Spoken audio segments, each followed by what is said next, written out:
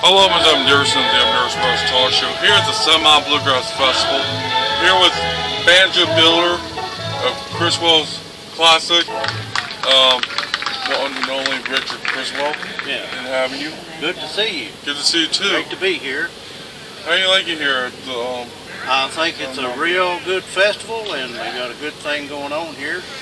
And this is the third year they've had it, and it seems to be, from what I hear, growing. There was a lot of people here last night, and I guess there'd be a lot of people here again today. I'm sure there'll be more, this being Saturday and the last day of the festival.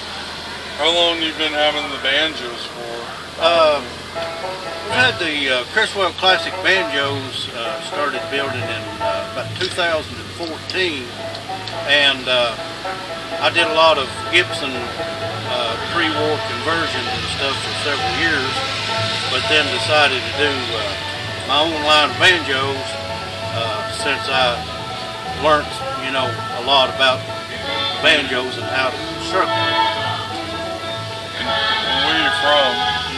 We're located down in Monticello, Kentucky, just outside of town, about 7 miles outside of Monticello, Kentucky, out in the rural area. And we have a banjo shop and a showroom out there where we build them, and we got a showroom where we show them. If folks want to come by the Criswell Classic Banjo Shop, we're at 1212 Merle Road in Monticello, Kentucky, and we have several banjos already built and in stock there. But that's where we also build them and show them in Monticello, Kentucky. How'd you get into doing banjos? Well, of course, I'm 60 years old, and I got my first banjo when I was 16. And weirdly enough, I take that thing apart to see what made it function. But I've always been interested in,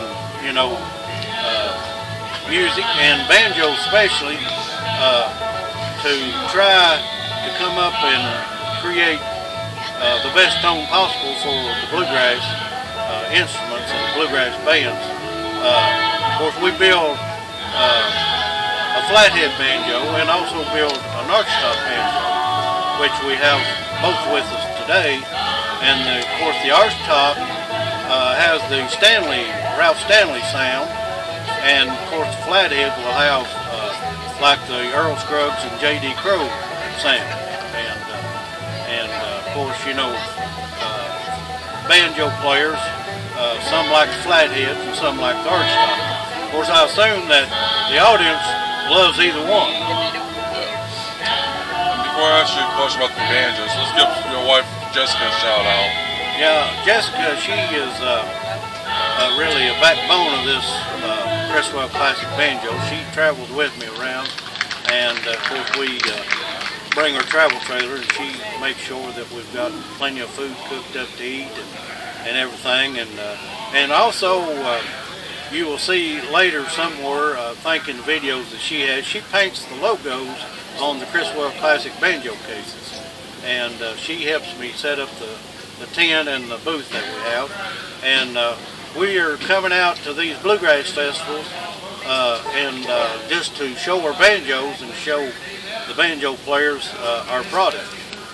Let's show them the archtop and the flathead. All right. If you can. We'll show the archtop first. In the camera, it's not going to be able to pick it up real good. This one is we make them maple, and this will have the Ralph Stanley sound.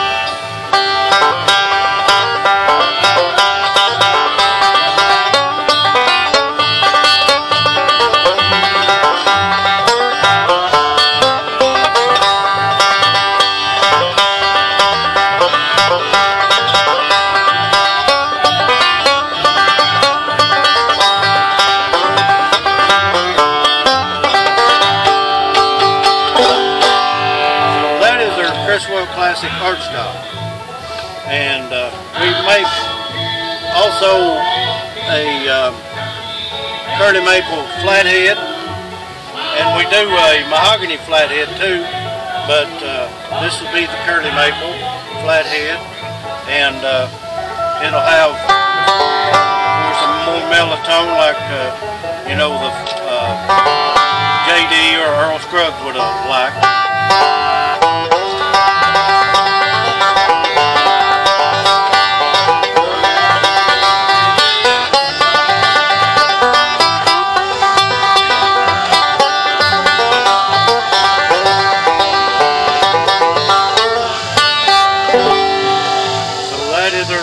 Maple flathead, and of course we got the mahogany over there, but we'll not show it right now, but it just has a more mellow tone, and a lot of banjo players prefer mahogany for the tone.